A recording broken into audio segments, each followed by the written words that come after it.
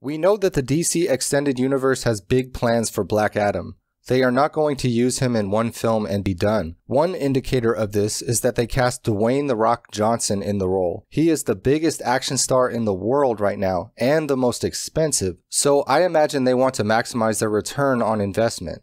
Additionally, Black Adam is a character who is interesting enough to be the center of a story all on his own, independent of SHAZAM.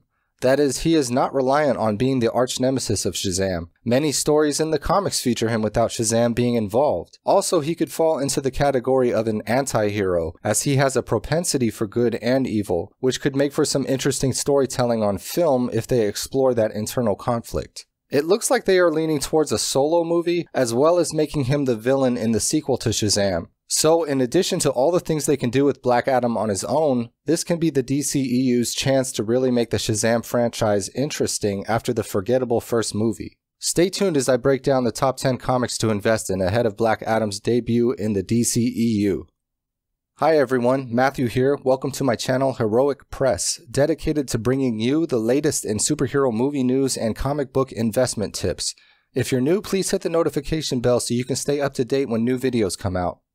Let's get into this top 10 video. Coming in at number 10, Power of SHAZAM number 10, featuring a great cover by Jerry Ordway with Black Adam. In fact, all 47 issues in this series feature Jerry Ordway covers, which are all really fantastic. This book features the origin of the original SHAZAM, the Wizard. The Wizard travels from Canaan to Egypt, seeking a worthy successor to bestow the powers of SHAZAM upon. He settles on Teth Adam, a son of Ramses II, after observing a good amount of fairness and decency in how he conducted himself as a prince in Egypt. This is ancient Black Adam, but he is called Mighty Adam when he first gets his powers.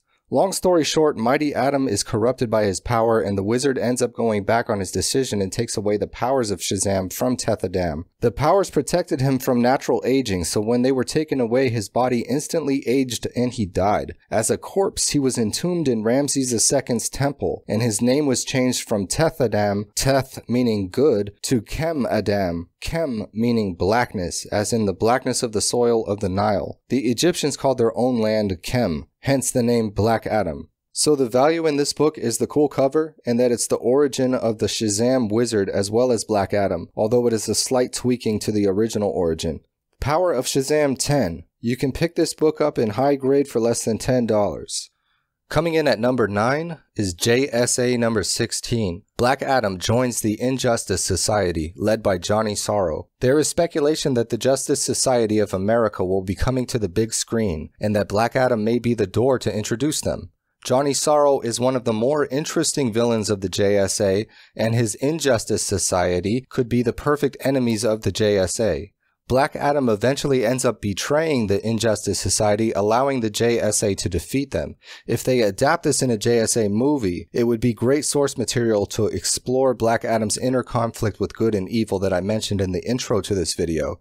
I think this would be very effective in engaging audiences, as they would feel emotional extremes toward the character. Here is this guy who is so powerful and so evil that you absolutely hate him, but as you see cracks of good, you root for him to turn good because you want him on the hero's side. JSA number 16. You can pick this book up in high grade for less than $10. At the number 8 spot, 52, week number 23, features the first appearance of the Black Marvel family. We got to see the Marvel family on film in the SHAZAM movie in the final battle when they were fighting the 7 deadly enemies of man. This is Black Adam's version of the Marvel family. I have a lot to say about this, but I will save it for another video for the sake of time. 52, week number 23. You can also pick this book up in high grade for less than $10. At the number 7 spot, Black Adam number 1, the 1 in 10 variant cover. This is the first issue in his solo series and has one of the best Alex Ross painted covers of all time. Alex Ross is a master at capturing light realistically and depicting characters in powerful poses. Here the blacks are rich and the yellows and whites are luminous, and you can feel the electricity and explosive power of Black Adam from this cover. Black Adam #1, the Alex Ross variant. This book is expensive, but you can get a nice raw copy for a little less than $100. Anything in CGC 9.2 and above is going to be over $100. Being that this is very collectible already, you can be reasonably sure you will not lose money on this, but as interest for this character grows, you may see this book go up more. I am going to lump 3 comics in together for the #6 spot. Because of these 3, I can't guess which would be the single most desirable to have by itself. The main attraction of these is that they are among the earliest appearances of Black Adam, and having that status, none of them are being pursued by collectors up to this point, meaning they are cheap and historically significant for a character with such breakout potential. The first of these, World's Finest #257, in a single panel, he only appears as Tethadam in prison, but the name Black Adam is mentioned. If you want to be technical, this would be the 3rd appearance at DC. The second issue is World's Finest #264, which has a 10-page SHAZAM/Captain Marvel story called The Monster Society Strikes Back. The Monster Society of Evil is led by Mr. Mind and includes Dr. Savannah, Ibak, King Cole, Mr. Adam, Ogre, and Black Adam. This would be his 4th appearance, and he is featured much more prominently in this issue, as well as in the 3rd comic that's taking up the #6 on this list, World's Finest #267, which has a 10-page SHAZAM/Captain Marvel story called Assault on the Rock of Eternity. World's Finest 257, 264, and 267. Each of these books can be picked up in high grade for around $10. In the #5 spot, Alter Ego #7 from 1964. Alter Ego was the self-proclaimed world's first comic book fanzine, a magazine dedicated to comic fans. The cover, by Biljo White, features Black Adam throwing a stone at the Marvel family. This is not an official comic book appearance, but it is the only time Black Adam shows up in the Silver Age. I do not know if there is interior art that shows Black Adam, but it does contain an article called One Man's Family, The Saga of the Mighty Marvels by Roy Thomas with accompanying art by Biljo White. This is a hard book to find, and it is going to run you several $100s in mid-grade. There is a slight possibility you may get lucky and find it included in a fan magazine lot on eBay or elsewhere. Sometimes people who collect magazines are not necessarily aware of what they have, and will often lump a bunch of them together to clear out space and make some fast money. But their magazines also tend to be well read at the same time, so finding it in high grade will be a hunt. Alter Ego #7. This will cost anywhere from a few hundred to over $1,000 depending on the grade. At the #4 spot, all new collector's edition Superman vs. Shazam, DC Treasury Edition number C58. That's a mouthful. This is from 1978. This features the 2nd appearance of Black Adam in an original story at DC. This is not a small cameo appearance. Black Adam plays a significant role in the storyline. Being a Treasury Edition with the oversized, cheaply made paper stock cover, these are abundant in low grade and mid grade, but difficult to find in high grade, even more so since CGC does not slab Treasury-sized books. Treasuries are a bit of an outsider in comic collecting and don't tend to command the prices of regular comic book keys. But if Black Adam takes off, this is his 2nd appearance. And if you have a high-grade copy now, you can be in a good position when demand for this book goes up. In fact, I think there is an argument to be made that a niche demand for treasuries in general has some real potential to grow over the long run, but that will be for another video. The good news is that you have a very fair chance of getting a high-grade copy of all new Collector's Treasury Edition number C58 for around $100. #3 on the list, DC Comics presents number 49. Many people confuse this with the 2nd appearance of Black Adam, but if you count the Treasury Edition and the World's Finest issues, it's actually the 6th appearance. However, it is the 2nd time where he gets a cover appearance and is featured as the dominant villain. The whole issue is about Superman and Shazam taking on Black Adam. Covers go a long way in the level of demand for comic book issues, and in my opinion this one is undervalued. DC Comics presents number 49. You can get a CGC 9.8 for just under $200, and a 9.6 for about $100. I think this book has room to grow in price, and this would be an ideal time to get it. At the #2 spot, Shazam number 28.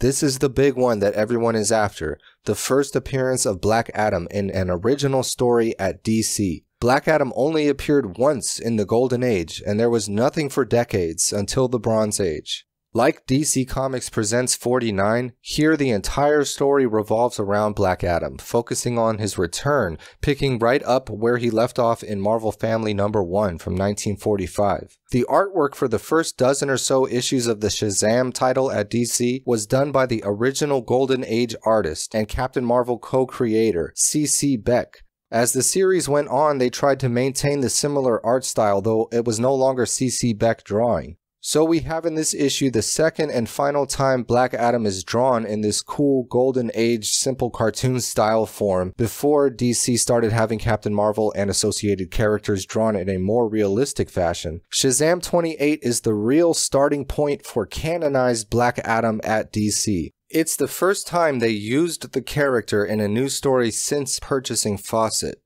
SHAZAM 28 in 9.8 will run you close to $2,000. The 9.6 is approaching $600. Even the 4.5 has a fair market value of over $100. This is an expensive book in all grades already, but it is the one collectors are going to go for first, and one that will continue to grow in value over time if Black Adam takes off. Before we get into the number 1 spot, if you enjoy this video so far, please do me a favor, hit the like button and share it with others. I appreciate your support. What could possibly be better than SHAZAM 28, effectively the first appearance of Black Adam? In my humble opinion, that would be SHAZAM number 8. I chose this book because I believe it is very undervalued for what it is. You'll notice I did not include the first true appearance of Black Adam, Marvel Family number 1, anywhere on this list, and the reason for that is because it is so expensive already. Few people have or are willing to part with the $2,000 it would take to even obtain a CGC 1.5 copy.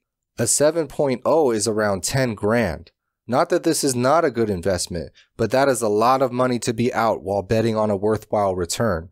SHAZAM 8 is a great, affordable alternative because it reprints for the first time the Black Adam story The Mighty Marvels Join Forces from Marvel Family number 1. There are 28 years difference between the Golden Age Marvel Family number 1 and the Bronze Age SHAZAM number 8, with no Black Adam at all in between except an unofficial appearance on the cover of a fanzine, Alter Ego 7. As an added bonus, this book also reprints Captain Marvel Adventures number 18, which is the first appearance of Mary Marvel. Another thing to note, this is a DC 100-page super spectacular. These formats are difficult to find in high grade. Because of the thickness of the book and the glued-on cover, they are susceptible to spine problems and not easily remedied through conservation methods. You will often see parts of the spine bulging out on the side when looking at the cover head-on, or parts of the spine will be crushed or twisted in some bizarre way. This could happen from the manufacturing process or how they were handled and stored over the years. Also, there are only 172 copies graded by CGC, as opposed to SHAZAM 28, which has 675. Go Collect reports 9.8s to have a fair market value of only $425, with the last sale being in October 2016. This would indicate many people are wisely holding their 9.8s for the right moment. The runner-up, 9.6, is listed at $230, but the most recent one of those sold over a year ago. The 9.4 is at an average of $170 with recent sales data, a fair price, but it is creeping up. The 9.2 is only $100, and I would say if you find a 9.2 at that price, get it quickly. Alternatively, you can try to pick up high-grade copies on eBay for below $100. This still may be a good time to chance an auction for a nice-looking copy to have graded yourself. So just to recap, SHAZAM number 8 lets you get the first and only Golden Age appearance of Black Adam, reprinted for the first time at DC since it was purchased from Fawcett years earlier. It predates the DC canonized reintroduction of Black Adam in SHAZAM number 28 by more than 3 years. It comes in a square-bound 100-page format, which is hard to find in high grade. I am recommending SHAZAM 8 because you can get in for cheaper than SHAZAM 28, and I believe it has a much higher ceiling than its current sale prices indicate. So that's the top 10, but I have a bonus. Adventure Comics 497 from 1983. This book also reprints the Marvel Family 1 Black Adam story, but this came out 10 years after SHAZAM 8. However, it does fall in the range of years where Marvel and DC made Canadian price variant newsstand editions, which were about 10% of the total print run. 10% of the total print run with newsstand conditions adds up to rarity of nice copies. So if you are into this kind of niche, there is a Canadian price variant edition of Adventure Comics 497. I will put timestamps on each of the rankings in this list if you want to go back and reference any of them. I will also put links to my comic shop in the description for each of these books if you want to pick them up from there. If you have a chance, head over to the Go Collect blog and check out articles by myself and other contributing writers where we discuss all things related to comic book investing. That's it for this video. Thanks for watching. See you next time.